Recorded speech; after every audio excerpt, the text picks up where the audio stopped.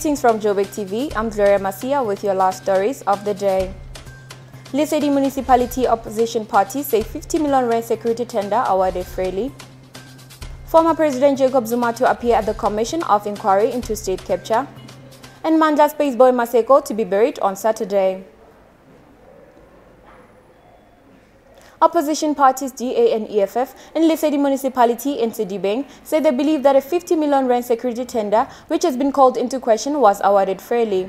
Acting Municipal Manager Gugu Timane accused of not following the correct processes, but Timane has defended the decision, saying that everything was done accordingly. Leader in the municipality, Zikle Abdullah, said the manager did everything according to the procedure. The report will now be forwarded to the corporate government departments for consideration.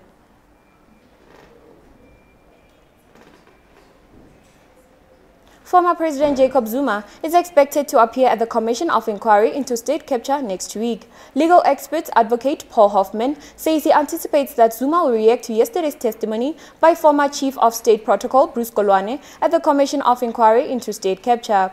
Kolwane denied that he ever said he was under pressure from Zuma to authorize the controversial Gupta family's landing of a privately owned jet at the Waterkloof Air Force Base. An investigation later found that high-profile officials were responsible for the landing, and Kolwane pleaded guilty at the contravention of the Military Defense Code. The memorial service of the 30-year-old Mandla Maseko, also known as Space Boy, was held in Pretoria earlier today. Maseko died in a motorbike crash on Saturday. He was said to become the first black African in space. Maseko trained as a private pilot and became a corporal in the South African National Defence Force. His friends and colleagues paid tribute to him. He will be laid to rest on Saturday at the Zandfontein Cemetery in Tshwane.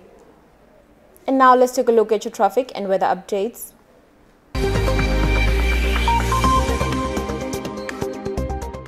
Thank you, Gloria. Taking a look at our roads this evening on Nigeria on the eastbound, roadworks are causing traffic restrictions. In Bryanston on William Nicol Drive, there's a police checkpoint. Please expect delays. In Midrand on the new road, there's also a police checkpoint. Expect delays on the N1 southbound. Taking a look at our weather, Pretoria is at 15 degrees Celsius, Johannesburg is at 13 degrees Celsius, and Soweto is at 13 degrees Celsius. Back to the news desk.